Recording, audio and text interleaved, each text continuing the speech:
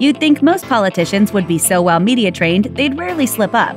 Yet, while some are better at speaking than others, practically all of them say weirdly inappropriate things at one point or another. Here are some of the most embarrassing videos that nearly ruined famous politicians. At one point, Jeb Bush was the frontrunner in the 2016 Republican presidential primaries. As the brother and son to two former presidents, a heavy amount of PAC money was floated his way, and conservatives had high hopes, yet his image seemed to dwindle pretty quickly. And a notoriously awkward moment on the campaign trail didn't exactly help. During a speech in New Hampshire, Bush delivered what he clearly expected to be a slam-dunk applause line. Get back in the business of creating a more peaceful world. Please clap. Of course, he was promptly roasted by news media everywhere. MSNBC even called it heartbreaking.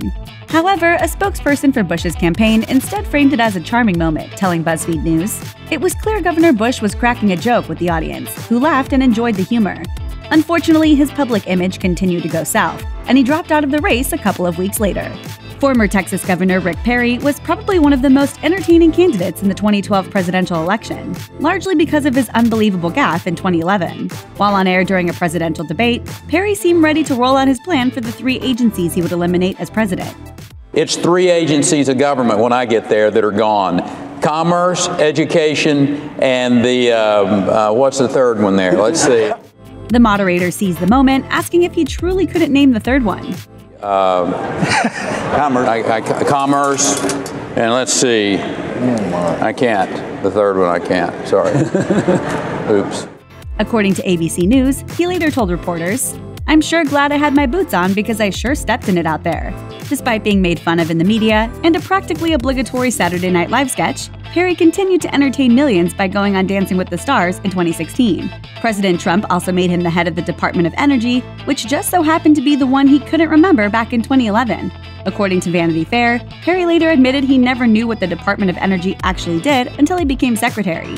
When Libertarian Gary Johnson ran for president in 2016, he was asked on MSNBC what he would do about Aleppo. And what is Aleppo?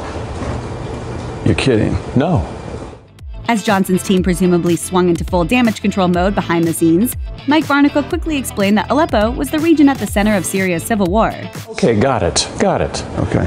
Well, with regard to Syria, I do think that it's a mess. According to Politico, Johnson later said in a formal statement, "Yes, I understand the dynamics of the Syrian conflict. I talk about them every day, but hit with the 'what about Aleppo?' I immediately was thinking about an acronym, not the Syrian conflict. I blinked. It happens."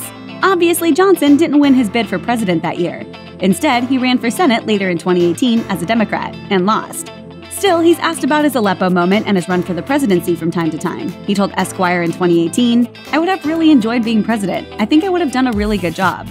In 2008, Katie Couric's interview with vice presidential candidate Sarah Palin became a thing of legend. Couric asked Palin about a comment she made, where she cited Russia's proximity to Alaska as being evidence of her foreign policy experience. Sadly, Palin didn't seem very prepared. Putin rears his head and comes into the airspace of the United States of America. Where do they go? It's Alaska. While Russia is 55 miles from Alaska, at the narrowest point, reporters criticized Palin's shaky performance. Our next door neighbors are foreign countries. They're in the state that I am the executive of. Chuck Todd of NBC News reported at the time that the McCain campaign was criticized for not giving her better media training. Could have her already sort of comfortable in these settings where she wouldn't be stumbling around for an answer about Russia right now. SNL made fun of it relentlessly, casting Tina Fey to play Palin in a classic series of sketches. You've got Alaska here, and this right here is water, and then that's up there's Russia. So we keep an eye on them. Years later, Couric maintained that while she intended to ask fair and important questions, she didn't set out to embarrass Palin. She told MSNBC that she felt bad for Palin because it was clear she was struggling. Christine O'Donnell, a Catholic Tea Party candidate running for the Senate in 2010, stunned everyone by beating the favorite in the primary. Yet she had some explaining to do when comedian Bill Maher released a video of her appearing on his show back in the 1990s. I dabbled into witchcraft. I hung around people who were doing these things. During the appearance, she claimed one of her first dates was on a satanic altar with blood around her. Went to a movie and then had a little midnight picnic. Let's have a movie and a sacrifice. The media confronted O'Donnell with the videos years later, forcing her to respond. How many of you didn't hang out with questionable folks in high school? There's been no witchcraft since. To further defend her non-witchy character, O'Donnell released a slightly odd TV ad. I'm not a witch. I'm nothing you've heard. I'm you. When that didn't seem to help, she claimed on Good Morning America that she never liked the ad anyway. Later, O'Donnell started to speak out against Donald Trump, and according to The Hill, she said she had, quote, no desire to get back into the fray herself. Check out one of our newest videos right here, plus even more Nicki Swift videos about your favorite celebs are coming soon. Subscribe to our YouTube channel and hit the bell so you don't miss a single one.